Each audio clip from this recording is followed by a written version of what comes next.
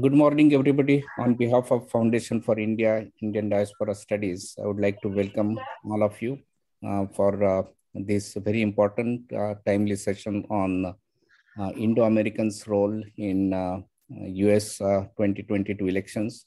As we know that Indo-American community has reached to a significant population.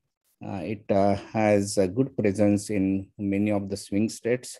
Very prosperous community, and getting involved into the politics. This particular session is to have the discussion around what role that we have and how we shape up the Indian diaspora to participate more actively into the politics.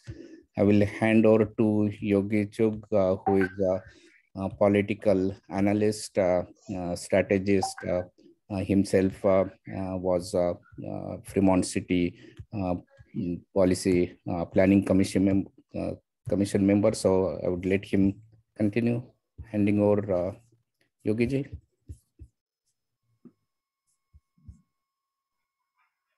Kandaraji, good morning, everybody. Thank you so much for joining us this morning. I'm here in California, and we have a panel of conversation points. This is a part of the Foundation for Indian Diaspora Studies series of conversations that we've been having over the last many months.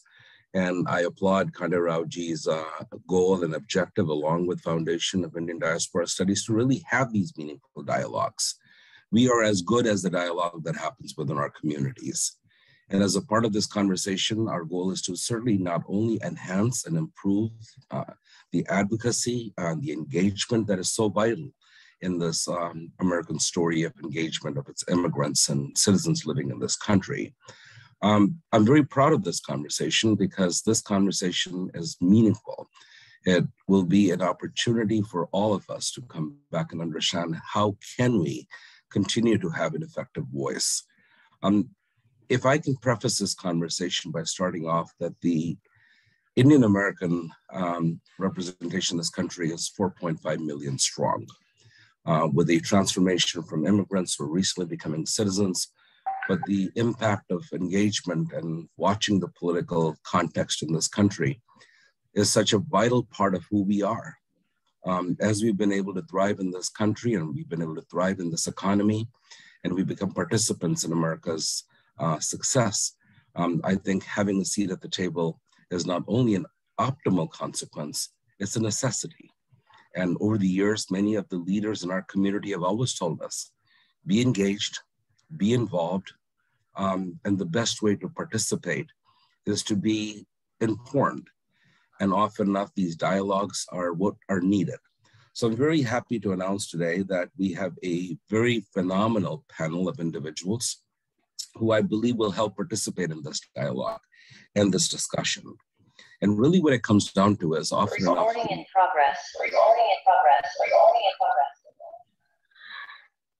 often we need to have people from varied backgrounds. Today in the American political process, there happen to be two parties.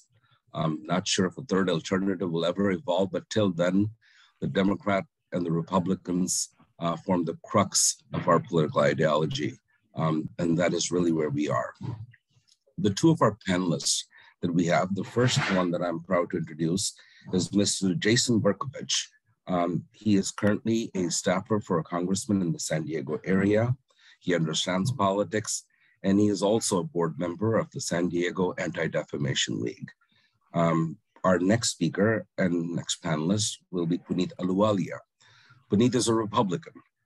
He's also had the distinct privilege of having worked for some of the most significant names in American Republican politics. He also works for the Livingston firm, and he has also been an individual who's been locally involved in his state Republican Party, and many elected officials count upon him for his counsel. So once again, I welcome Jason and Puneed to this panel discussion today. Thank you. Let's begin this conversation, Jason. Certainly, I'd like to have the two panelists talk a little bit about the very context of what this topic is about. This conversation is an ongoing conversation about the Indian American voice, but the context of the 2022 elections are vital. In many states where you are located or your local municipalities, there will be primaries, and then there'll be a general election. So as a part of that, Jason, if I may ask you to begin this with just some brief introductory comments, followed by Puneed, and then we'll have some questions and answers on some specific questions that were articulated and combined as a part of the conversation amongst many of the FIIDS members. We'll incorporate that, and if anybody has any questions as well, if you can put them in the chat box. So Jason Bercovitch, welcome to our Foundation of Indian Diaspora Studies panel discussion today. Excellent. Well, good morning, namaste. Thank you, Yogi. Thank you to the Foundation for Indian Diaspora Studies for having me here. First, just a little bit background on myself and why this is a topic that's always interested me, and in particular, connecting with the Indian American community. So I actually grew up in Puerto Rico, and I lived in Puerto Rico until I was 16 years old. So where I grew up, I was the guy that looked different. My mom was a computer programmer. My father was a professor, and they were working quite a lot. And really, it was me wandering around in the neighborhood and in the community, and I stood out. So where I was raised, I was the one that stood out. But still, eventually, it all became my family. And as I was growing up, not only in Puerto Rico and growing up as a Puerto Rican, I always heard stories about my father, who has traveled around the world doing studies. So he's an anthropologist and a biologist. So my father has lived in Africa. He's lived in Japan. He spent time in Southeast Asia and South Asia, South America. So I grew up hearing these stories about the world and the different cultures in the world, the different religions in the world, the different priorities in the world. And a lot of that upbringing, being raised what I consider overseas, even though Puerto Rico is part of the United States, it is very different linguistically and culturally. So growing up overseas and hearing these stories always placed a serious importance in our lives of building those connections with other people and making sure that we understand where they're coming from. And my political activism and my work in politics is largely guided by that. It's that experience of being the person that looked differently in somewhat of a foreign land, and also making sure that we spend the time to understand people from other backgrounds, other cultures, and other beliefs. And that's what I'm looking forward to talk to you a little bit more about today, is how that mindset impacts what I do in the context of the elections and why it's important for the community to get involved and ensure its voice is heard. Jason, thank you very much. I think that helped articulate your own motivation, and your own story of triumphs and tribulations could be very helpful to this group that is participating in this discussion today as well. Puneed, same opportunity for you as well. Thank you, Yogi, and thank you, Kandirajji, for having me here. My activism began when I was successfully doing things in the United States, and September 11th happened in 2001. And I realized that how suddenly a Sikh in Arizona was targeted for abusing Sodi. And I realized that what happened to the Sikhs in 84 riots, when you were targeted for looking odd and different, and you were killed and hacked in the streets of Delhi, the capital of India, that was a changing moment in my life then. I was young, impressionable. And same thing when I realized 2001 that anybody can be picked out and killed just for the belief system. That made me realize that I have to be active and participate, but I did not know anything and understand how it was. And remember, folks, 20 years ago, we Indian Americans were there, but not in that big number, which we are today. So I joined the local county party and was active supporting candidates. In fact, I have to thank my good friend, Sam Malhotra, who helped me, who's a great Republican, helped me also understand a little the value system of the conservative Republican Party, and I identified myself more with that. And that thus became my journey into the Republican politics 22 plus years ago. And I have really enjoyed this because not only I ran for office as lieutenant governor, but I understood what's important to be an American. Hence the reason when I ran for office, it was about being a proud American.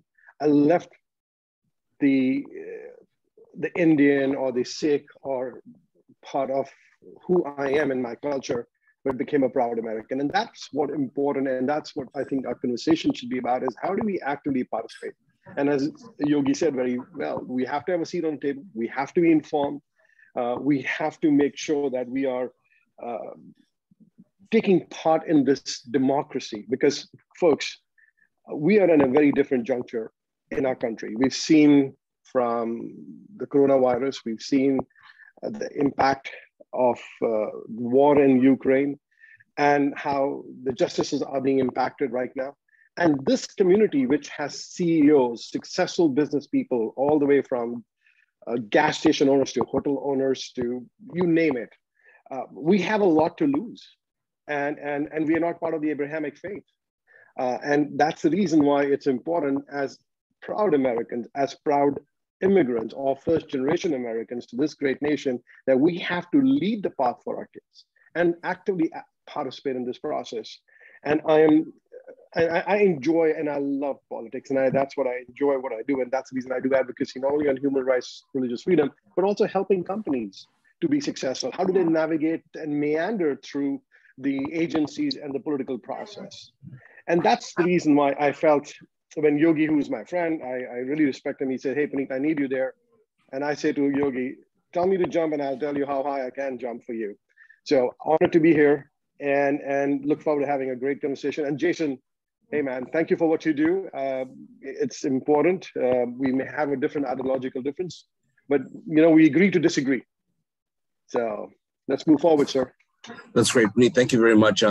Both from Jason and Puneed's comments, what is evidently clear is that over the many, many years, there have been personal stories that resulted in our own engagement.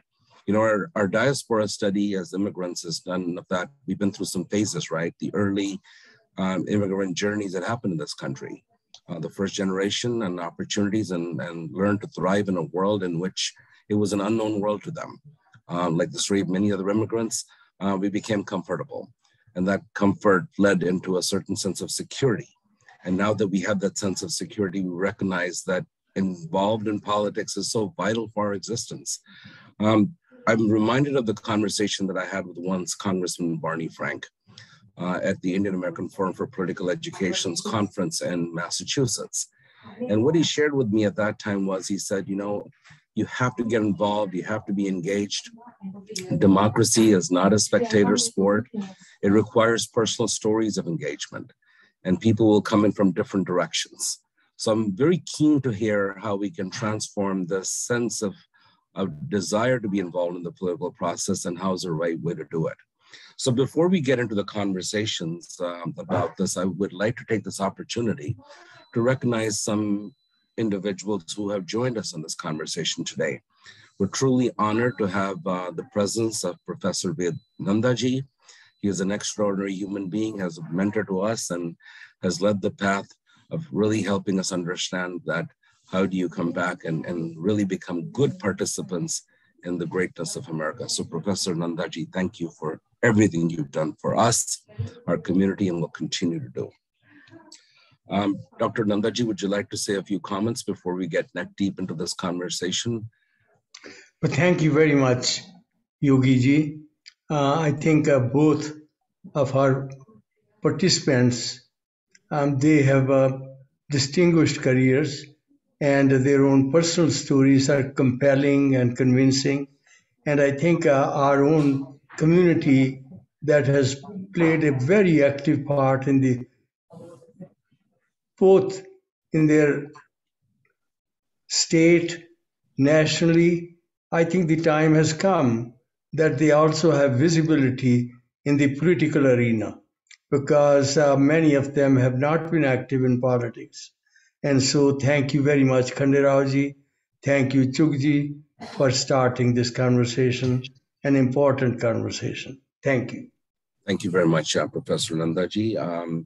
I would like to also acknowledge the presence of Professor Vinegarji, Professor Sunil Kumarji, and then also Praveen Sinhaji.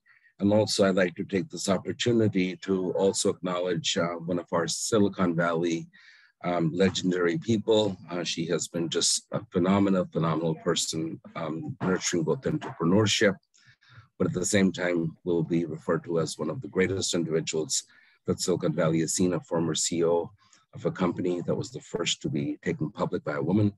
Vinita Gupta ji, namaskar, and welcome to our discussion today as well. Khanderajji, this conversation has been one that we've done. We've set up the conversation. Before that, I think it would be appropriate just for all of our participants to get a little sense of what Foundation of Indian Diaspora Studies is. We have a very brief video that we would like to share. So whoever's running the logistics for us, if they can just quickly run the Foundation of Indian Diaspora Studies video, I think it'll lay the network of some of why we're having these conversations.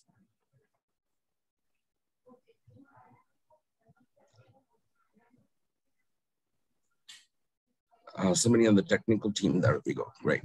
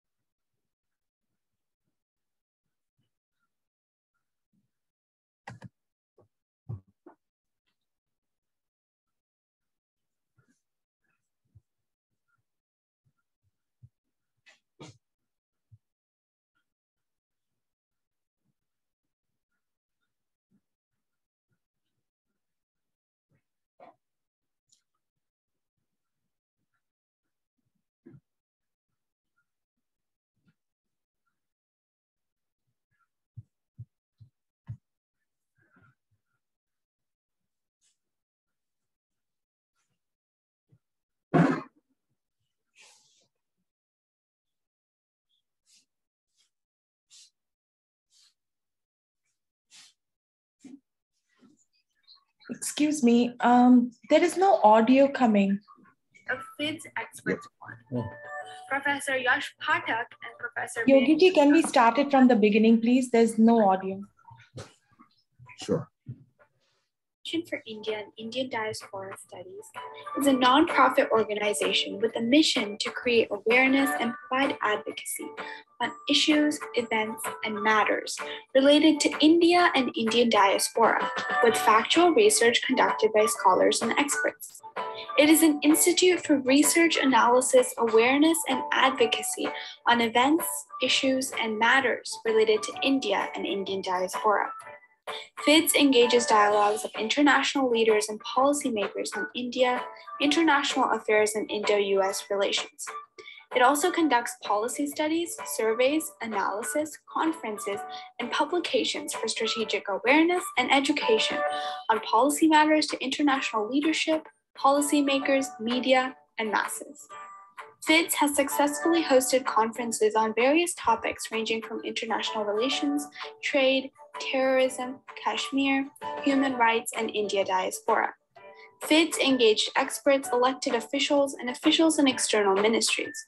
It works on international relations like Indo-US relations, Indo-China relations, Indo-Israel relations, and Indo-Afghan relations.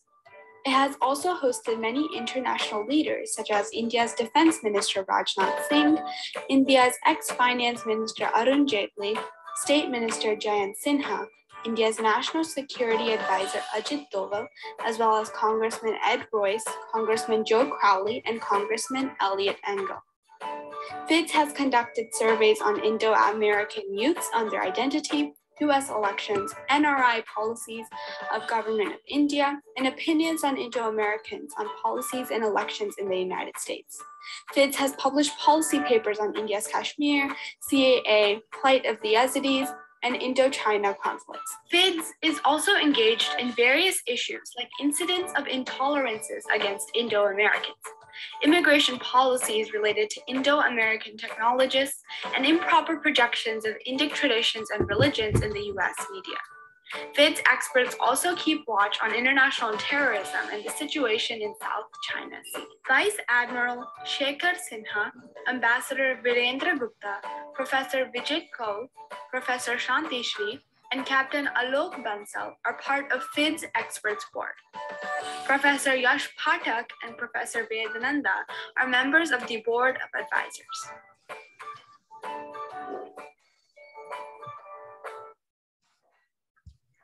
Great, sorry, thank you for that video. We apologize for the technical difficulties, but you know, I hope you all had an opportunity to get a glimpse of what the work for Foundation in Diaspora Studies is and how do we move forward.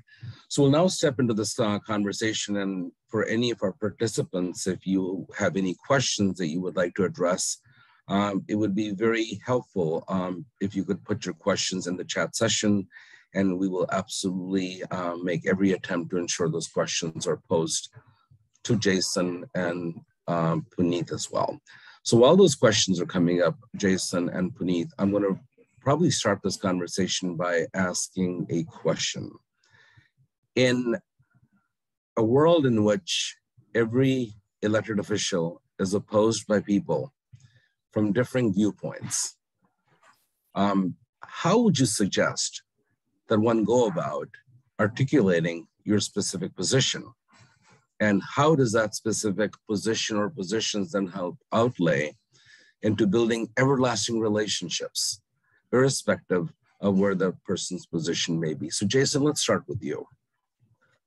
Sure, so it's a great question. I think a good way to start the conversation. The first thing that I would suggest when it comes to interacting with elected officials, and Puneed being one could probably attest to this, it's good to show that you've done some research. I mean, we all do a job, elected officials all do a job. It's not an easy job. It requires a lot of time and energy and research and understanding and education. So it's good to show that you've done a little bit of research. And one easy way that you can do that is acknowledge what any elected official has done that you agree with.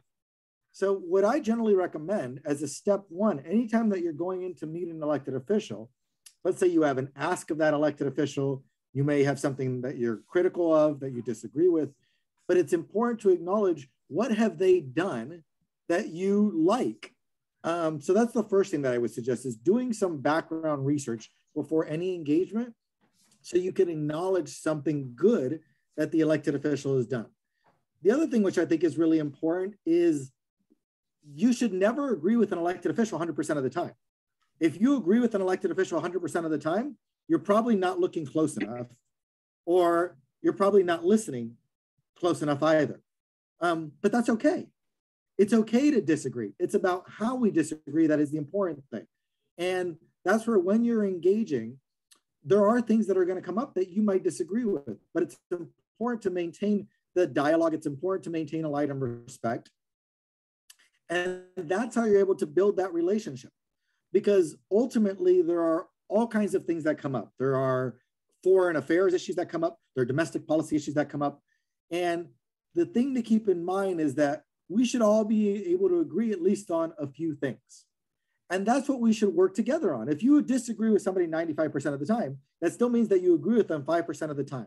So we have to change our mindset about those interactions. Like I said, do your research ahead of time, acknowledge the areas that you agree on, and make sure that you're maintaining a level of respect to ensure that you can dialogue. It should not be a lecture, it should be a dialogue. And think of it in terms of educating those elected officials that you're meeting with.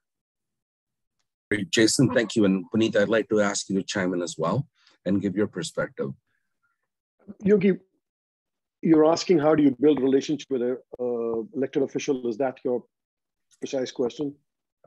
That is the question, and specifically the question is, how does this online dialogue happen even with those that may not agree with your positions? Okay, well, we don't agree with ourselves when we're young and we keep changing. We don't agree with our spouse. So it's very hard to find a candidate who you could agree with everything on. As Jason said, you find the path of issues where you will be agreeable to that candidate. But before you do that, you have to ideologically identify yourself. Are you a Republican or a Democrat? Because you see, where you and I hail from, it depends on the wind. If it's Congress party winning, everybody becomes a Congress. If BJP is winning, everybody becomes BJP. It's not an ideological mindset. And when you are fundamentally ideologically believe in small government, less red tape, less regulation, strong defense, strong foreign policy, these are the fundamentals. If you agree with, then you know that you are on the side of the Democratic Party or the Republican Party. And within that group, you will have, are you with the Freedom Caucus folks, or are you with the moderate Republicans, or you're based with the candidate based on an issue he or she will specifically take? And mind you, in the member of Congress, and Jason can attest to that because he works for one, the attention span of the member of Congressman is maximum 15 to 30 seconds, and you've lost him, because guess what? He has so many domestic issues, personal issues that he has to take on within his district. And it's all about re-election, because that re-election comes every 2 years. And the best way to be in create a relationship or build a relationship is go door knocking for that candidate, make phone calls for that candidate, write checks, tell your friends and family to go out if he has a primary, support him at every level, become part of his grassroots team. And if not, if you just believe in writing checks, that's fine too. But if you want to build a relationship with a candidate, look, you have to realize one thing. You haven't gone to school or college or church or any place of common with them. So what's common is ideologically. And at the same time, how you support his larger picture of taking care of members of his district, and most importantly, America. And that's how you identify if this candidate is one you can do it. And if you don't agree with that candidate, so be it. If he or she is your representative, you go to present somebody who you identify with. For example, in the 10th district, we have now in the 11th, we have a Democratic congressman. I have nothing in common with him. And I know whatever we say, he's going to always vote on the party line. I'm sorry to say that's where the American politics is today. So I would rather go support a candidate in a different district who I'm ideologically much closer to. So I hope I answered your question. No, it does, Puneed. And Jason, at least to this next conversation, in the sense of our local communities, certainly I've been of the adage that all politics is local. And often enough, the most simplistic interactions that happen are with members of city councils, school boards, potentially board of supervisors, then state assembly, state senate, United States Congress members, United States senators, and the holy grail of presidential politics. And there are different flavors of engagement. Some people like to engage at the local level. Some people like to engage at the national level. So it really comes down to this dogma of, okay, what is their partisan belief? Which party philosophy do they subscribe to? And off late, a conversation that has really begun to happen is, how do you see the Indian-American community's involvement in the national discourse? And then down to breaking down the community, we then begin to have silos of interests. How would you suggest that people begin their political involvement and engagement? And I've always felt that these candidates, sometimes our relationships are valuable because they're eventually the ones who are going to go and occupy higher offices. So Puneed, why don't we start with you, and Jason would like to chime in. Varying degrees of engagement at different levels. I am a firm believer. I have been part of the Fairfax County now, a Republican committee, which is grassroots for close to 20 years, in and out, off and on. And I was first vice chair. In fact, here's the engagement. I was attending those meetings and then I understood how the party process works. So it's important, if you want to be involved at some point in life, you want to run, understand the party process. That's very important, because if you don't know the people, how they vote, who they vote, because within our party, as in Republican and Democrat, within the Republican Party, we have various factions. So you need to have those relationships built, and it takes good 10, 15, 20 years to build those relationships. And once you have built those relationships, then you can choose to run for office, and then maybe you go through that process of nomination, and then you build a relationship. And name ID is very important. But I would say if you have Republican clubs, you have business groups, join them, participate them, get to know the people, get to know the ones who are the movers and shakers of that group. At the same time, support your members of Congress. And Yogi said a very important thing. All politics is local. Most of us say, oh, we want to influence presidential election. If you don't have $600 million or 10% of the $6 billion, don't even waste your time. Because focus on your state, your county, your district. If you can be anywhere from 5 or 10% of that, the total budget, then you're in play. Otherwise, you're basically wasting your time and your money and the people you're asking people to give money to cause you all believe it. Because US elections, be it now a delegate race is close to $1 million, a supervisor race is close to $350,000 to $500,000, and I'm talking about Northern Virginia here. Elections for Congress is anywhere from, you need for just a primary $600,000 to $2 million. And you know your California primaries are much more expensive than the Virginia primaries are. So this is a money game, guys. And if you are wealthy, and I'll give you another prime example. I was honored to be the chair for Governor Youngkin, who got elected. I was API chair for him. And to win the nomination process, he poured in $10 million of his own money. And he won the nomination. And what he did is he mobilized the grassroots. So folks, as I said, it's all about grassroots, getting to know your local county officials, or the Democratic side or the Republican side, whatever is your calling, you get involved. And that's how you participate. Get to know the business group, get to know the women group, get to know the college education group. And most importantly, write $50, $25, $100 checks, because that goes a long way, because that's how we win. That's great. Jason. I'll actually break it down into 3 different parts when it comes to getting involved politically, to try to simplify it for everybody. And it's make you see that it's really not that hard. It's actually quite easy to get involved. So the first thing is, which is the biggest factor, jurisdiction. You've got to gain a better understanding, and it's critical to have a better understanding of who handles what. So the matters that land under the purview of a member of Congress are significantly different than the matters that land under the purview of a city council member. If you're worried about the relationship between the United States and India, a city council member has almost no impact on that relationship. You might be able to set up a sister city at the more local level, but foreign policy is handled by the federal government. At the same time, if you're worried about, are your streets being paved? Are you worried about the number of police officers being hired? The city council has a large role in that, whereas Congress doesn't deal with local law enforcement. Congress has a minimal role in paving local infrastructure, although we're involved in like the interstate highways, but it's minimal impact on local infrastructure. So it's really important for you to know, what do all these different elected officials handle? Because then when you have a concern, you know who to go with. I know that there's a concern that's increasing in the community regarding what's being taught in schools and how are people learning about India? How are people learning about Indian Americans? Well, if it's your colleges, then in general, that lands under the state purview. You want to talk to your state elected officials. If it's high school or middle schools, then we have school boards, or you have city councils that can be involved in that. So you need to know first who is really in charge of the oversight of the issue that's most important to you. That's number 1. Number 2, we have to start distinguishing that not everybody in the political parties are the same. We have got to stop this idea that all Republicans are the same and all Democrats are the same, because it's just not true. The reality is there are massive differences between a Congresswoman Liz Cheney and a Congresswoman Marjorie Taylor Greene. And you can go look it up yourselves. Those 2 women do not agree on a lot of things, They're both Republican women in Congress. There are massive differences between Senator Joe Manchin and Senator Bernie Sanders.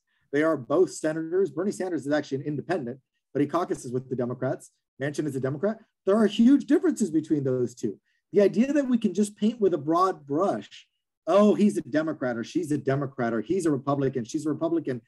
We have to stop doing that, because painting everybody with a broad brush only contributes to the most extreme elements of the parties, because those are the ones that tend to be loudest. So we have to stop painting everybody with a broad brush. You should really get to know the individual candidates and individual elected officials themselves. Now, as Puneed said, yes, candidates are going to be guided by overarching priorities of the different political parties. There are certain issues that we consider critical within the Democratic Party, just like within the Republican Party. There are certain morals and values that most candidates tend to align with. But we have to be careful about painting everybody with a broad brush. So you should really get to know the individual themselves, because you might be surprised at how much you agree with them, even if they're in an opposing party. And the third one, run for office. Again, run for office. The easiest way to be represented is run for office. Jews in America represent about 3 to 5% of the United States, or about 3 to 5% of Americans are Jewish. About 13% of elected officials are Jewish. Why is that? Well, because Jews run for office a lot. It's critical. It's not about whether you're winning or losing anymore. Seriously, it's not about whether you win or lose. Simply running for office, you can move that dial. You can bring areas to the forefront that other candidates aren't necessarily talking about it. So I would really encourage you, even if you don't think you have a shot of winning, just by running for a school board, you can highlight the importance of talking about the Indian American community in middle school and high school. When you run for a state elected body, you can talk about the role the states play and what's talked about our colleges and university. Again, even if you don't win, you can run for Congress to talk about the relationship between the United States and India, to talk about what's going on in South Asia between Afghanistan and Pakistan and Sri Lanka and Bangladesh. So just running for office, you can bring the important issues within your community to the forefront and move that dial, even if you don't necessarily win. So don't be discouraged just because you don't think you're going to win. You know, and Jason, I'd like to ask a question. Often enough, I've seen that we want to make a conversation with the highest rank in the room. Can you help me understand the importance of staff members and how important their work is, and how equally important it is that, you know, you may want to be able to meet your member of Congress or your state senator, probably get a meeting with them maybe once a year. But in the meantime, as somebody who's been a staff member yourself, Jason, do you find that it's important to build relationships with the staff members as well, and helping them provide details and information on issues that you're advocating for? Or is it just getting lost in paper trail? Or what's the best way? Is breaking bread with many of these members of elected offices, getting to know you? Does it make the advocacy a little easier, a little better when they get to know you, rather than the prism of a narrative that somebody else may have outlined on your behalf against you or for you? So it's a really great question. And I would say this depends. And this is why it's really important to get to know your elected officials and their staff members. So each elected official really has they are the elected official. So they control how much or how little say members of the staff might have. So it's important for you to get to know the staff and the elected official to see what that relationship is within the office. However, in some offices, for example, in our office with Congressman Scott Peters, each of us on the staff, we specialize in our own areas. The congressman, as Puneed brought up, he has hundreds, if not thousands of things that are going on at any given time. So we specialize in our given areas.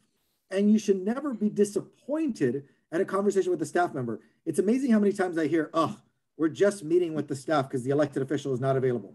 That's the number one thing you can say if you don't want to get what you want. So I'll repeat that again. We're just meeting with the staff. That's the number one thing you can say if you don't want to get what you're asking for, because that attitude comes off in the meeting. The attitude comes off if you're trying to engage in a serious conversation with the staffer, or if you're disappointed because the member couldn't be there. So you really want to engage. And then once you're engaging in that conversation, you can see, is this relationship going to get somewhere? Or do I also want to engage with the elected official? Even if the staff member has minimal say in a policy area, the staff member still has the ability to introduce you to the elected official if you happen to be at similar events around town.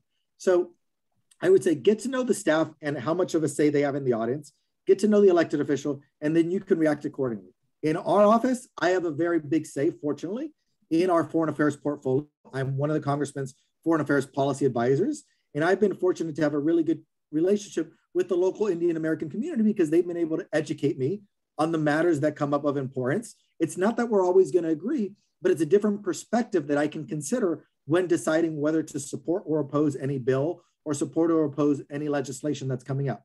So it's important to build that relationship and understand the dynamics between the individual offices. Great. And Jason, before I bring Puneed on, I'd like to pose a question because this has often come up in my own personal dealings. I've engaged with the elected official, and the elected official has basically come back and said, Yogi, we're going to have to agree to disagree on this one. And often enough, there are others in the room who will come back and say, he's not with us. We're going to have to figure out a way to come back and go support his supporter. Can you share with me, what are your thoughts? Do you deal with those that don't agree with you even more? Or do you cut your losses and move on and say, you know what, we're going to go support the other guy? So again, I'm speaking strictly from my own perspective and with my own elected officials, because this will vary. And that's why relationship building is important. For us, we will work with the person that we only agree with 5% of the time, even if we disagree with them 95% of the time. My member of Congress, Scott Peters, will work with anybody on the issues in which they're willing to engage. So you should get an understanding and study voting records, study statements that are made, get a feel for whether the elected official that you're trying to work with is open to opposing ideas, or it's just they're going to vote party line like Puneed brought up earlier, and they're just doing whatever the party might want them to do. So it's important to understand that dynamic. The other thing that's important to understand in the context of the conversation is I'll meet with anybody. And the key is that it's all about perspective. So we might disagree on this issue. So you bring up some really great points. I respect your points, Yogi.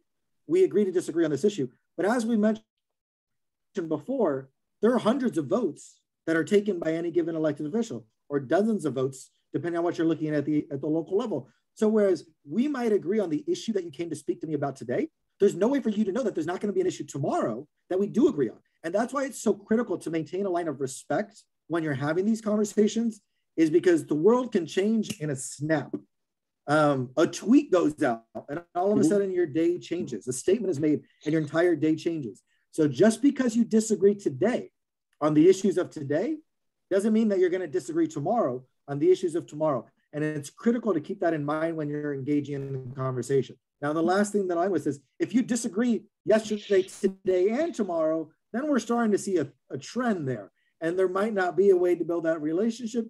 You might need a replacement. But you have to have an open mind. Remember, you may have disagreed yesterday, you do agree today. Look at those things. Is it a trend or is it a one-off thing?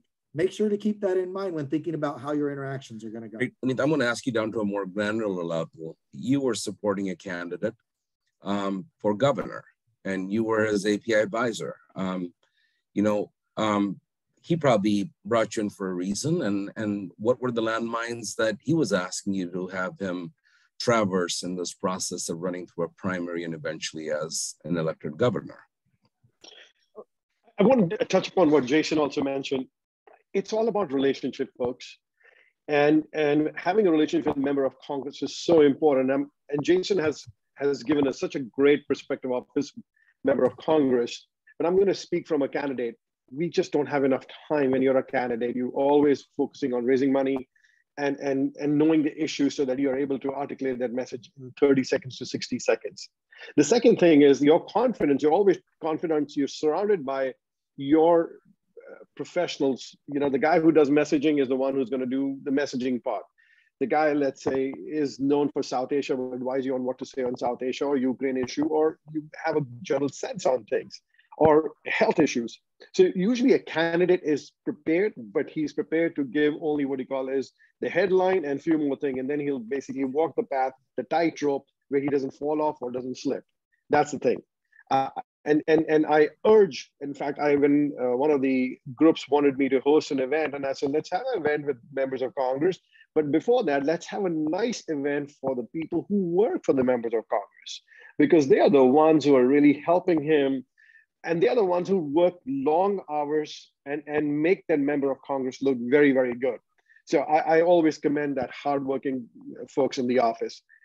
And now your question, when Youngkin won the nomination and he picked up the phone, we had a 35 to 45 minutes conversation. And I said, I want to be one of your generals because we had campaigned for almost 10 months together. We were every week, few events, going from one county to the other, making our spiel and telling us why we are the ones to be their choice. And we had built a relationship, even though he was running for governor and I was running for lieutenant governor. I found him to be a remarkable man, such clean, and you could feel that he was going to win because he had all the right issues and he was very savvy, even though he's a business person who had become a politician, but I saw how he really changed himself and stayed on message. That's very important for a candidate. But the landmines I felt was that our community, the predominantly Democrat, and so be it. How do we move this community to see why it is important for them to vote for conservative candidate? And that opportunity came when Terry McAuliffe said that parents have no right to choose in the education of their kids. That was a huge, remarkable opportunity, and we all passed on it. And luckily for me, I had already taken the critical race theory issue. I was one of the first person who took the critical race theory, and I didn't want to be boxed. I completely believe in merit-based education. Because if you're an A+ kid, and doesn't really matter where you come from, you're an American, you should be able to go to the magnet schools. And that's the reason I think the education brought the large Asian American community. And I saw a large number of Indian Americans coming out and playing an important role in this election. And not only Indian Americans or Asian Americans, but I saw African Americans, Black Americans, I saw Hispanics looking at that. And that's the reason why Youngkin won so effectively and successfully in this. So my pitfall is that when I was looking to have Indian Americans to come or Asian Americans to support, I couldn't find people to make phone calls. I have to commend a Hindu group out of New Jersey. Again, they're also part of Virginia, who made phone calls for us. I really commend them for doing it. And nobody would ever go and do the door knocking. And that's the biggest frustration, is everybody wants this governor to now show up at their events, but when we needed them, none of these association or groups, because first they never thought we were going to win. It's apparently Virginia is a blue state. But that's what Jason said. You never know, the world can change in a matter of a second, like just one tweet or one statement can really take a campaign towards nosedive. So what I request our communities, and I have said that in my previous ask, please do door knocking, make phone calls, even if it's 30 minutes. You have no idea, folks, for any campaign, having hands, and especially we Indian Americans are all ambassadors of our great nation we come from. We are the best ambassadors of our faith, of our culture, of the vast values that we have added to this great nation. So it's important when an Indian American, because our names are very different and our faith is very different. So it's important that when we actively participate, it shows, it shines. And that's what I'm requesting all our folks to do, is make my life easier when I choose to run for office, or I'm tasked to help any other candidate. And that's what we also do, is helping to build coalitions, because coalitions are very important. There's a Hindu American coalition, there's Sikh American coalition, there's a Muslim American coalition. And then you have a coalition of people who are runners, walkers, gardeners, whatever, or yoga, yoga workers. So idea is to build a strong coalition and show a force of strength that this coalition is not can tip the outcome of the election. Because as Jason would agree, now these elections are so tight and the numbers are so close that every vote counts. And that's the reason why it's important the Indian American community plays an active, involved role in this process. I couldn't agree with you more, Puneed. The margin. Sorry, Yogi, can I just add one quick thing? Absolutely, go ahead. Just one sentence, and I think I always remind people about this. Someone's going to get elected. Yeah. Just remember that. Someone's going to get elected. So whether you like both candidates, whether you dislike both candidates, one of them is going to win. So unfortunately these days, in a good case, you might be selecting the better of two goods. Unfortunately, it seems to be more common where you're looking at the lesser of two evils. But there can be a significant difference in the lesser of two bad candidates. And this is why voting is so important, is whether you vote or not, one of them is going to win. So your vote will make a difference no matter what, because somebody is going to win that election, whether you participate or not. That's awesome, Jason. Thank you very much. I think the margin of victory is becoming evidently clear. Elections are razor thin these days, and everybody can help make a difference. You know, some simple examples I can share with you. There's one person in this community that everybody goes and talks to for whatever they need. And I would always come back and say, you know what, this guy doesn't raise any money. He doesn't write any major checks. Public information, right? You can see on FPPC filings or your local jurisdictions who's given some money. And 5 out of the elected officials I just talked to, I said, I gotta know why this guy is being courted by everybody. And this, you know what? Every time I run for office, he basically has a coffee in his backyard, very informal. He gets a Starbucks coffee, and he gets these $5 cookie bags, and he says every time he brings 50, 75 people from his neighborhood, have a coffee, and he says, you know what? Those 75 votes are a whole lot more precious than the $2,000 he's going to ever raise for me. Amazing. So that's really the story about engagement at the lowest granular level. You know, don't wait for somebody else to come back and invite you to a big fundraiser. You know, as the observations. Now, money matters. Don't get me wrong. Money is the mother's milk of politics.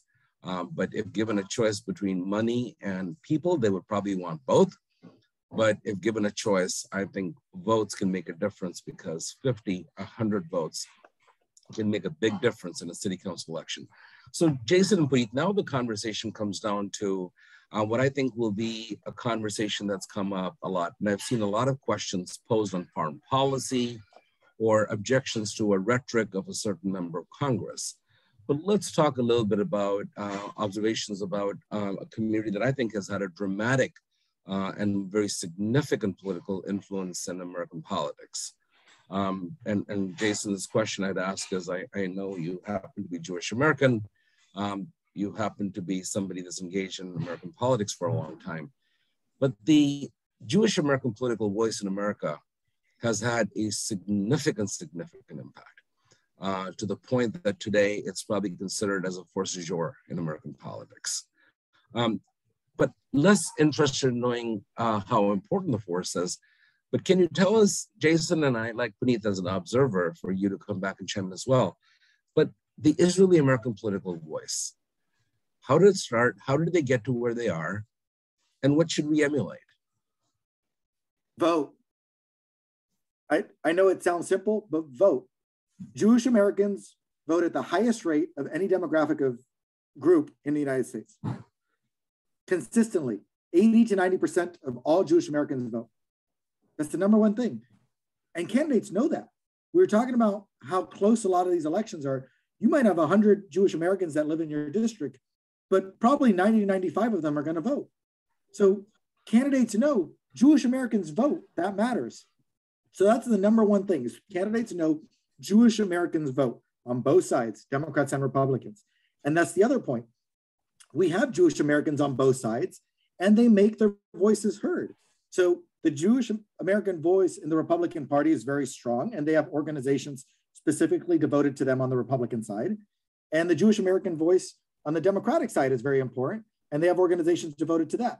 What's fascinating, though, is consistently 70 to 80% of Jewish Americans vote Democratic, while 20 to 30% of Jewish Americans vote Republican.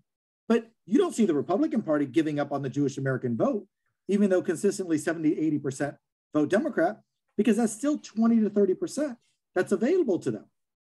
And it can vary too by individual candidates. So that's just looking at the party line. But if you look at individual candidates, that support can be very different.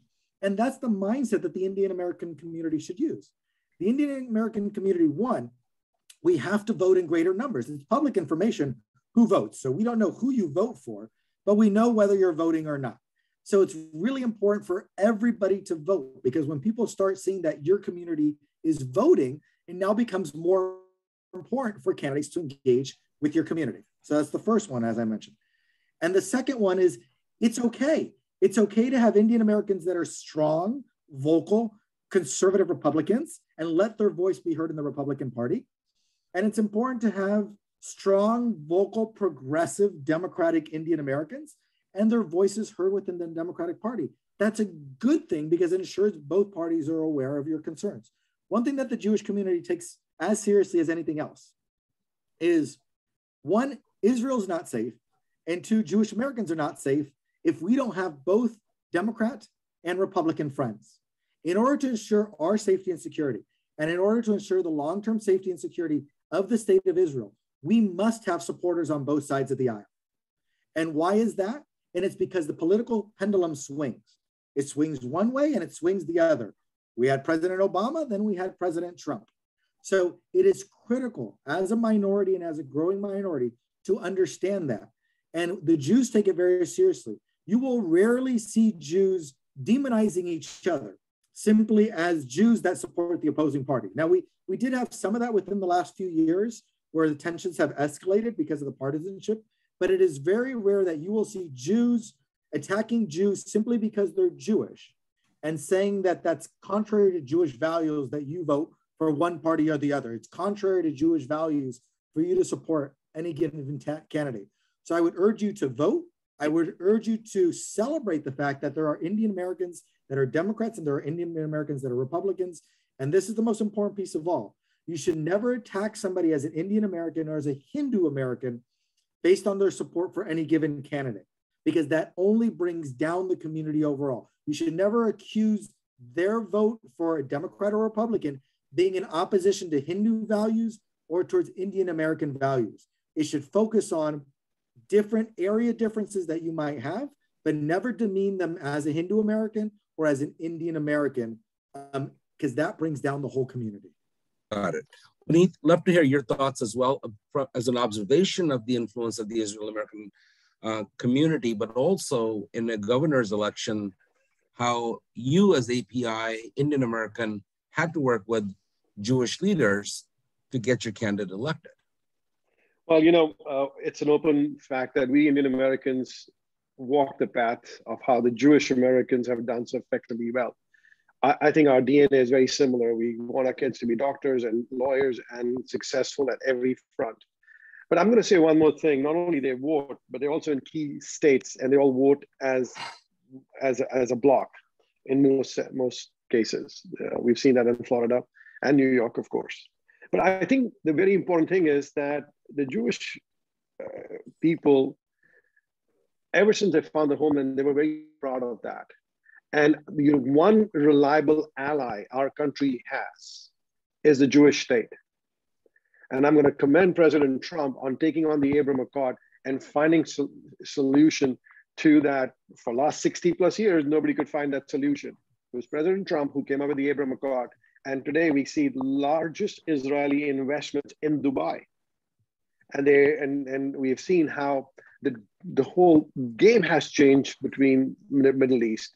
And that is what is important, is, as Jason said, it's all about dialogue. It's all the pendulum swings, getting engaged. But I also believe that we are going through an identity crisis. I don't want us Indian Americans or the Hindu Americans to be in a bracket, because our numbers are not very large, and it's not going to be that strong.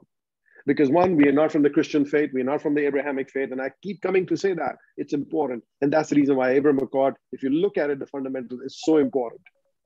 And that's the reason why I request my folks here that get out of this hyphenation of Indian American. What's important for us is that we are proud Americans who pay large amount of taxes. Our kids excel, our business leader excels, our community leader excels, and we have a heritage which is thousands of years old.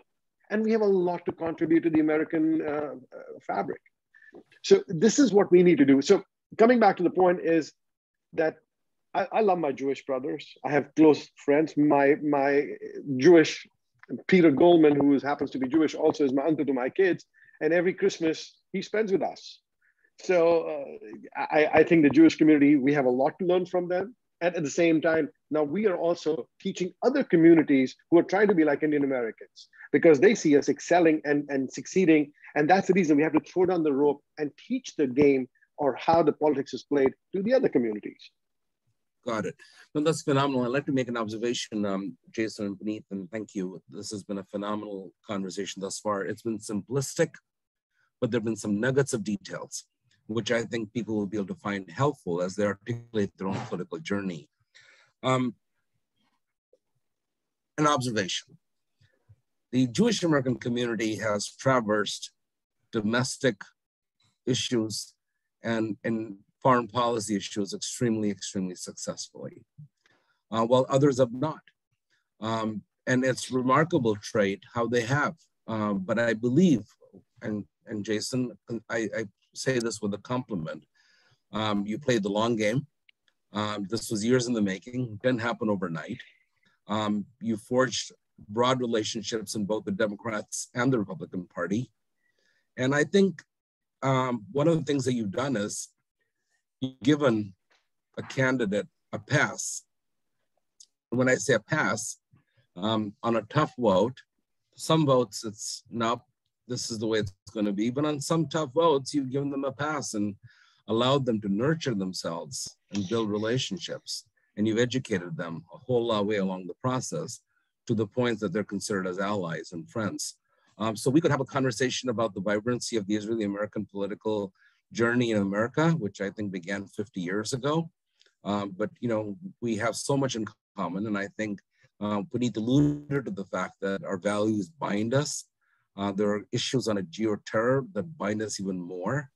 And third is this very notion of the fact that if we contribute to a society, we should be able to have a stake at the table and not be demonized by others, and in some instances, those that may espouse a different political value. So we're down to the last few moments, Kandaraju. Probably we have another 5 or 10 minutes, I would say. But I would ask a question that would probably help put in my mind what often I've sought for answers. And I would think that there are many people in this room that would be interested to hear that as well. Often I found that in politics, the best way for somebody to box you in is to call you a fringe. It's a tough question, and it's probably a tough answer as well. But how do you make sure you don't become a fringe in the first place in American politics? Because somebody told me, and I share these personal stories, right? Having a conversation with a couple of members of Congress when I was working on issue when I was the president of the Indian-American Forum for Political Education. I see Dr. Japra is here as well. He was a former president of the Indian-American Forum for Political Education. So our work was advocacy. And we were focusing on, at that time, a seat for India on the Security Council. And very, very quickly, we got boxed in. And then we recovered and said, no, this is not going to work. So we evolved a political strategy and we got ourselves to not being called a fringe in American politics. But how do you make sure you never get there? And if you do get there for any reason, how do you get out of it? So I'll start with you, Jason. Okay. So first, I've got a couple of things on this one, and I'll go back to Yogi, actually, to your previous point. So the main thing is we need to be honest, and you should not be afraid of being honest. You know who you are. You should not allow others to tell your story. And that's something that plays into the Jewish community as well, that the Indian American and the Hindu American community should remember is don't let others tell the story of who you are. So if somebody calls you a racist, I get called a racist all the time. It doesn't bother me. I know I'm not a racist. So they can say whatever they want. That's the good or bad or free speech, depending how you look at it, is the idea that anybody can accuse anybody of being a racist. Anybody can accuse anybody of being on the fringe.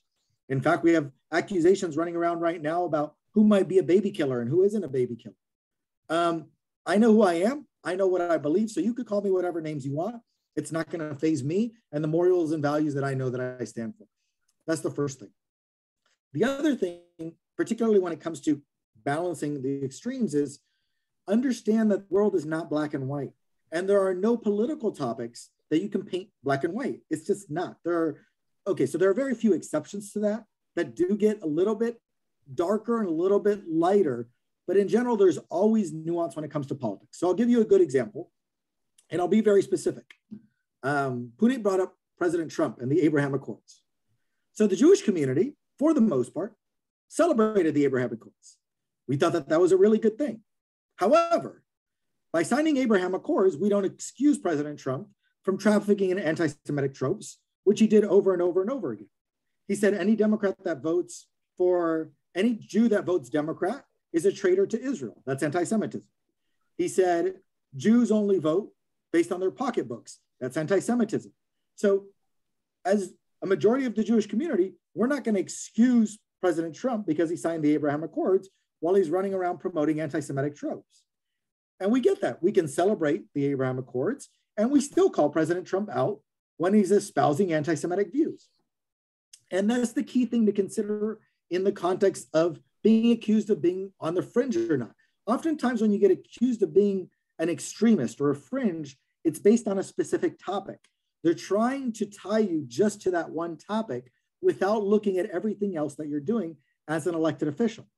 And you need to remember that there is no elected official that only votes on a singular topic. Every single elected official votes on multiple topics. So I'll give you an example from the Indian-American community to think about. We separate out domestic and foreign policy. I'll go back to President Trump. President Trump, considered a strong ally of President Modi, helped build up a relationship with President Modi, working on free trade, working on improving the military with India. Those I think we can acknowledge are positives. President Trump at the same time shut down immigration, not just illegal immigration. President Trump shut down legal immigration. There are hundreds of thousands of Indian Americans who are not able to get their green cards because President Trump wasn't processing their applications. There are hundreds of thousands of Indian Americans, and this is a particular interest of importance in San Diego to us, who are not able to get their work permits because President Trump wouldn't process work permits. So while he talked about illegal immigration, he also shut down legal migration. So you might like his foreign policy, but the reality is that his domestic policy was extremely harmful to the Indian American community. And those distinctions are important to be made because, again, it all goes back to the world is not black and white. So when somebody tries to paint you as an extremist, when somebody name calls you, you know who you are, you know what you stand for. They're trying to focus on a singular issue. The world is much wider than a singular issue, and we should remember that. And you should also remember that when evaluating specific candidates. You might like them for one position, but don't forget about every other vote that they're taking and how that impacts you and whether that aligns with your morals and your values. Jason, that is so remarkable, man. I can see you've been at this for a long time. You have been able to impart wisdom and guidance along the way that I think is just, it's not only astute, but it's pragmatic, it's real, and you're speaking to us today as a friend would speak to a friend. And that I think is a valuable trait. And Jason, I just, commend you for that. Puneed, certainly love to hear your observations about this as well. Carefully tread. Certainly it's a difficult topic to answer sometimes when you are one of your own, but your perspective would be invaluable as well, Puneed. So, you see, Washington is all about defining you, and the storytellers are the ones who defines you. So as Jason said, who's building your narrative? Who's telling your story? And what we tend to do is we do not hire advocacy groups. We don't hire the mainstream people to tell your story. And we're very happy to tell our stories, which are going to be heard in India, which really doesn't matter to the mainstream politics here in the United States, because our attention span is 15 seconds to 20 seconds. At the same time, our friends and family are sending all the stupid WhatsApp messages that we are more keen to look at, because this is politics as it's consuming. So you have to be emotionally and passionate about it. And the community is at a very important juncture, because I'm glad we're having this conversation. I'm going to say that very openly, folks. The higher we go up, the bigger the target we become. And that's very important.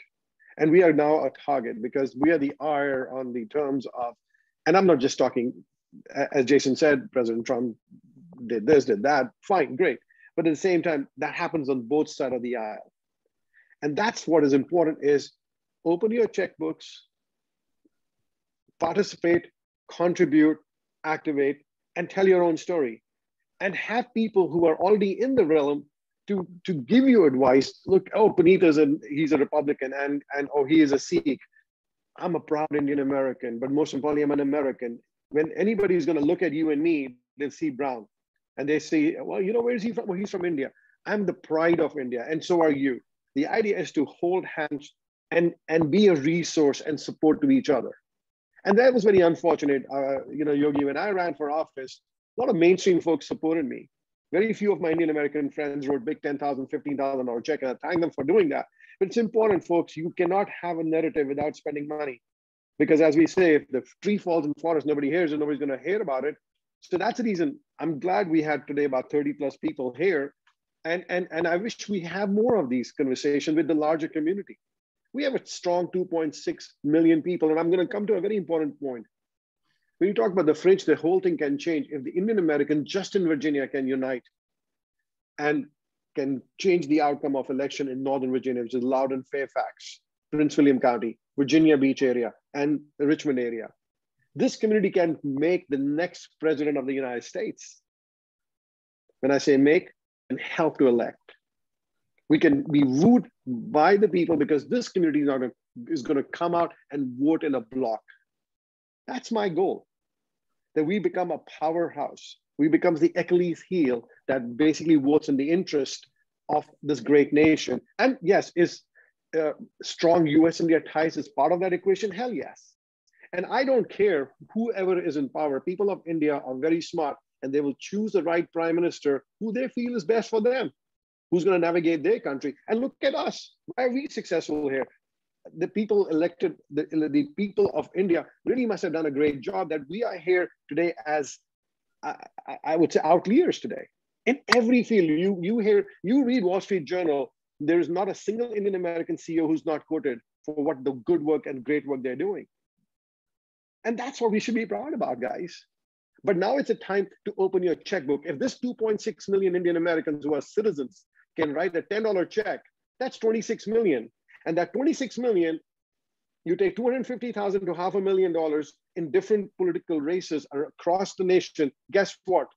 We're just flexing a muscle. That's just $10. That's 2.6 million or 26 million can do. Folks, we can make a big, huge difference. And we have a responsibility for that. Because we have come from democracy and we want to promote democracy. Thank you for having me. No, this has been a great conversation. This is probably going to be the simplest question for each one of you, and I'll leave it for you. Okay, so for both Jason and Puneed, for the Indian American diaspora here in the United States, which party is better, the Republican Party or the Democratic Party? Go at it, guys. So, Puneed, let's start with you, why the Republican Party is good. And Jason, then you can come back and tell us why the Democratic Party is good. And I ask this question with one goal in mind. Everybody in this room will come back and say, you don't always have to agree with what they say, but they know what they're talking about. It's important to look at a candidate in the context of the totality of who they are. Not one issue, not two issues. Work with them, mold them, encourage them, invest in their future. And it's beautiful how these candidates build friendships. And once these friendships are forged, policy making becomes a whole lot easier. So Puneed, go at it, followed by Jason. Well, thank you. I believe in the conservative principles of the Republican values is because I believe in individual liberty, in the pursuit of happiness, as our founding fathers did, is to go out and write our own destiny. And that's what I have done. And that's what most of the people who are here and most of the immigrants who come to this great nation, and one before me and the ones who are going to come after me. So the goal here is that the individual liberty excites me a lot. At the same time, I'm a firm believer of less regulation, less taxes, less red tape. Free market enterprise is what I believe in. And that's what we all Indian Americans or Americans thrive on. Look at how Elon Musk, who's South African, came here and has created like sensational, not only on Twitter, but all around what he's doing. We are all outliers who come to this great nation. So that's the reason I believe in legal immigration. I believe in there's a path for us, and that is what most Indian Americans want, to come here legally. ethically based on education. And I also believe in solid merit-based education, unlike that, oh, you're an African American or you're a Hispanic American, so you should be given the quota system. We left that behind. So the education system, and I believe strong defense. I was a very firm believer of peace through strength. That was President Trump's motto.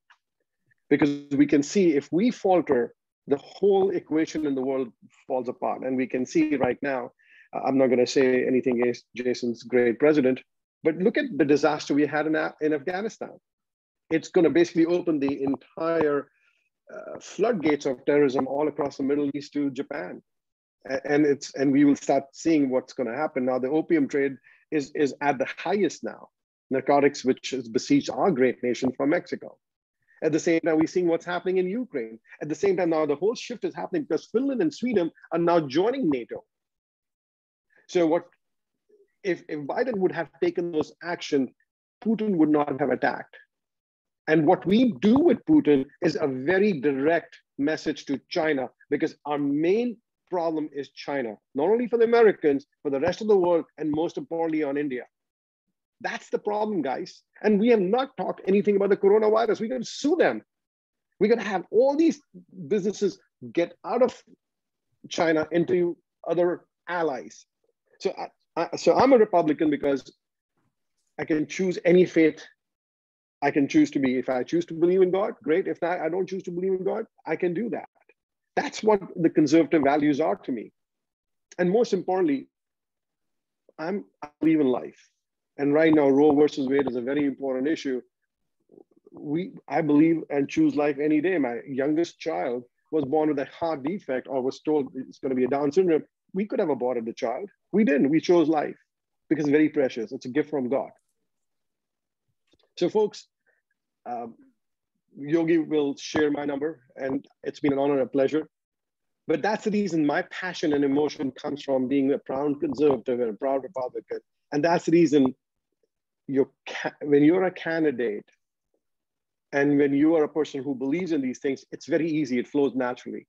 So all Indian Americans believe in paying less taxes and having more businesses. So you should be all Republicans. Jason, let's make our comeback, man. So I'm a Democrat, and I'm a proud Democrat. And I say this specifically about the political parties because I've reiterated over and over that the individual candidates are important to get to know. But if we look at the political parties, to me, it's the most simple choice ever. One party is about hypocrites and liars, and I don't say that lightly from a party perspective. And the other party is honest. So what the Republican Party does repeatedly is they support one position when Republicans are in power, and they oppose that exact same position as soon as they lose power. So I'll give you a few examples of why the Republicans are so terrible. They talk about limited government and complain about the deficit for 8 years under President Obama. Trump tax cuts, the scam, increased our deficit by $2 trillion. Now under Biden, they complain that COVID increased the deficit by $2 trillion. The Trump tax cuts increased the deficit by $2 trillion, strictly Republicans.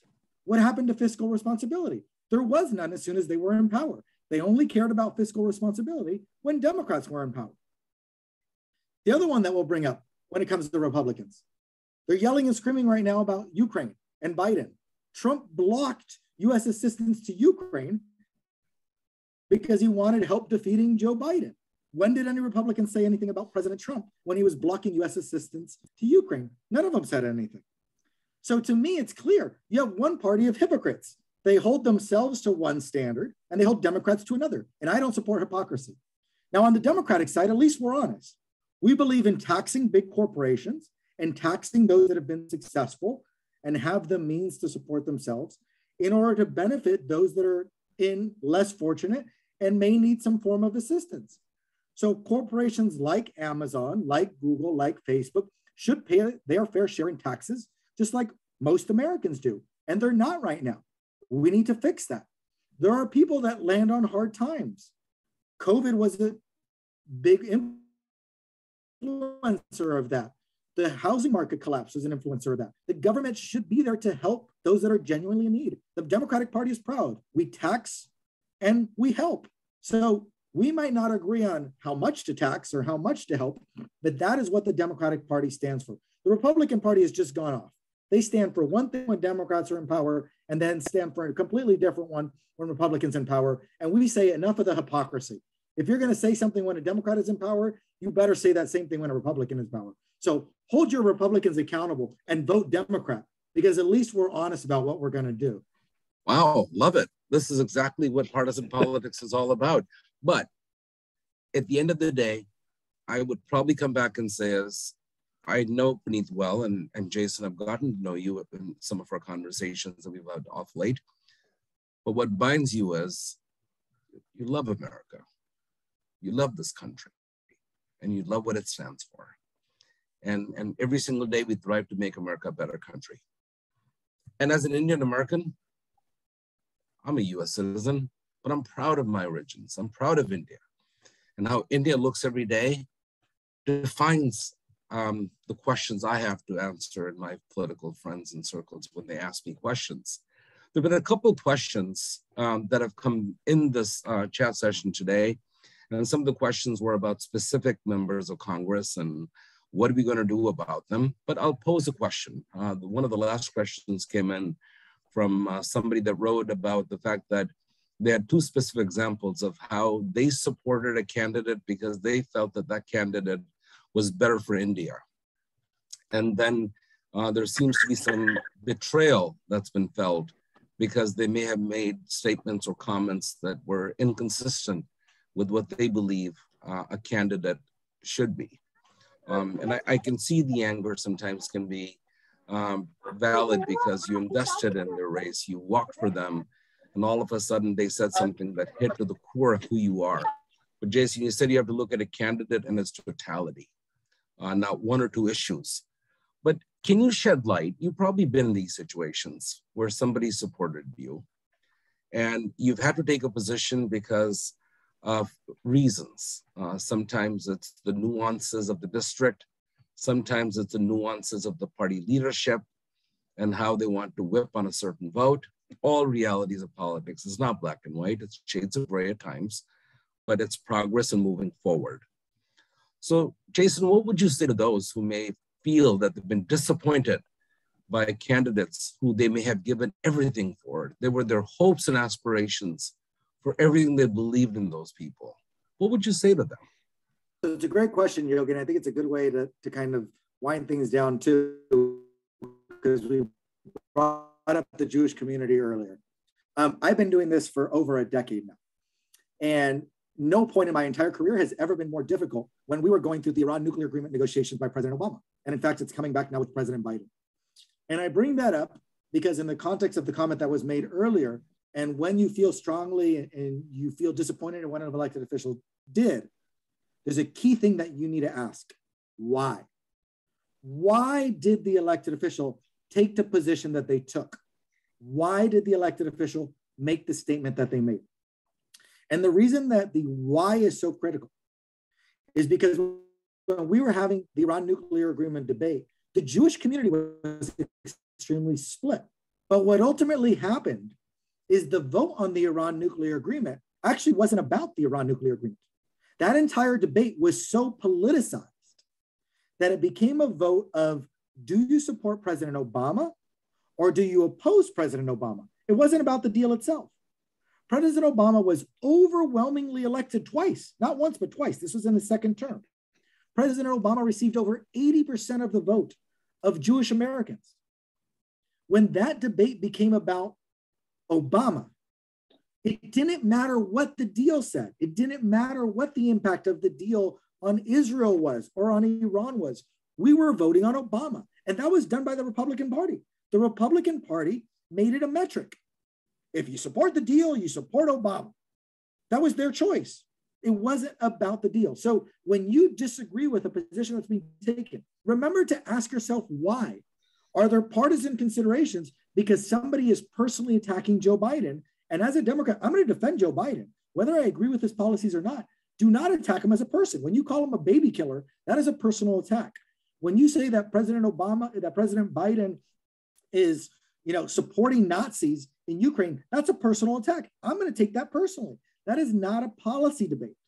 So when you hear of elected officials that you really invested in and they make a decision that you agree with, ask them why. Every elected official should be able to tell you why they took the position that they took. If they can't answer that question, your feelings are deserved and you should react accordingly. But if they can answer the why, you should take that answer very seriously in how you think about the what. Puneed, thank you, Jason. Puneed?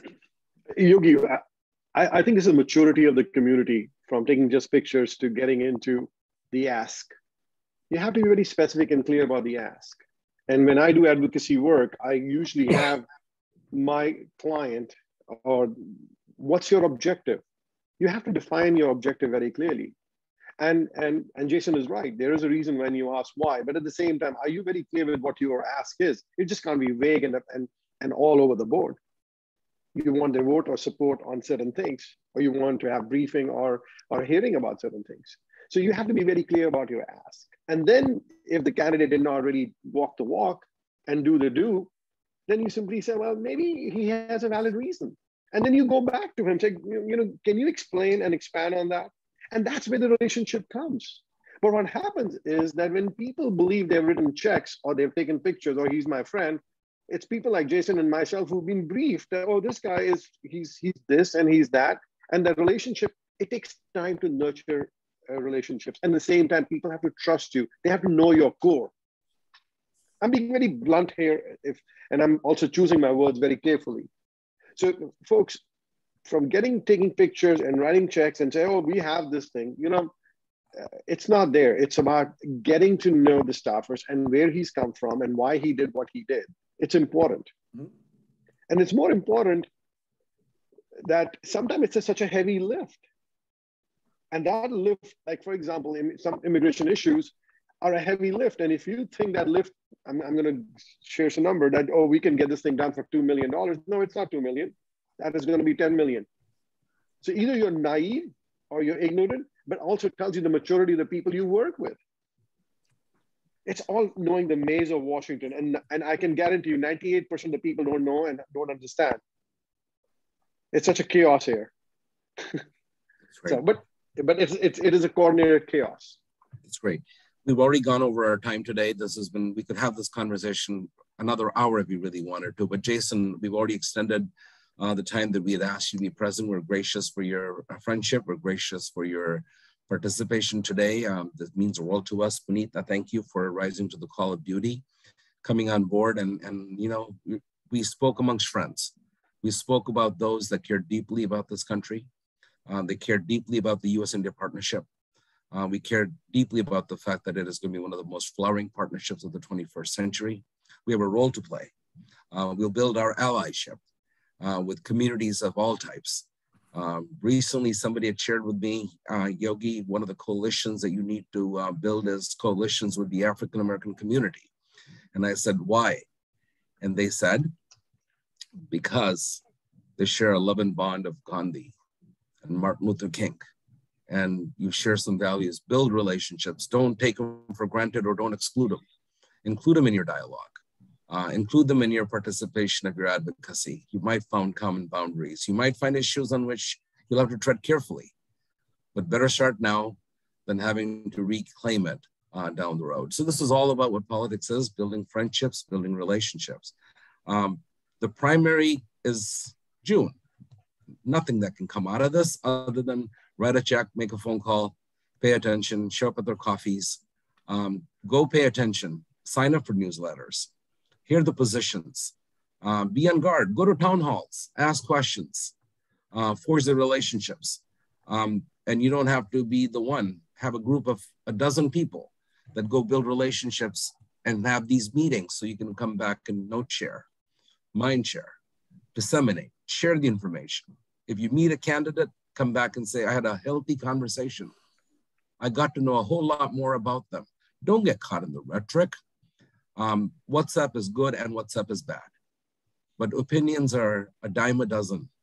But let's get fact-based information on the table in order for us to become the effective voice that we can become. And with that, Jason, Puneed, and all of you in this room today, thank you very much for being a part of the diaspora. The FIIDS discussion series. And thank you for that. And with that, Khanderao-ji, I bring this back to you for helping us have this conversation today and your leadership on the creation of Foundation of Indian Diaspora Studies. So back to you, Khanderao-ji. Thanks, Yogi, for the marvelous panel moderation. And thanks, Jason and Puneed, very insightful and wonderful straight as guidance as well as the comments. Really, this will be very helpful for the audience, which is attending from all over the US, from Virginia to San Diego to Phoenix, Chicago. I see the people, all the four, not just four, but I see from Atlanta also. So all the corners of United States. As Puneed said, right, this is our historic responsibility to create this political influence. In this today's discussions, Jason called out some of the steps that be engaged, vote, engage with the elected officials. FIIDS is going to campaign for voting participation. We need to increase the Indo-Americans and Hindu-Americans, Sikh Americans voting in this process. We need to make sure that we are engaged, we contribute monetarily, we also become foot soldiers. So we'll be creating that awareness campaign. FIIDS as a think tank go through the voting records and the policy matters which are related to India, Indian diasporas and US-India relations. So we'll be presenting some of the findings, not for the primary, but actually when the main elections happen. So we'll be presenting that for Indo-Americans to consider. Finally, I think the long term, as Jason mentioned, that we need to actively participate in this election processes. So FIIDS has the internship programs and workshops to increase such kind of participations. So with this, I would like to conclude today's session. This will be posted on our YouTube channel. And also look forward for ongoing series in this respect. We'll have from now till November continuous events related to the elections, and look forward your active participation. With that, we'll stop the recordings and we'll keep the session open for informal discussion if you want to discuss anything informally. Thank you.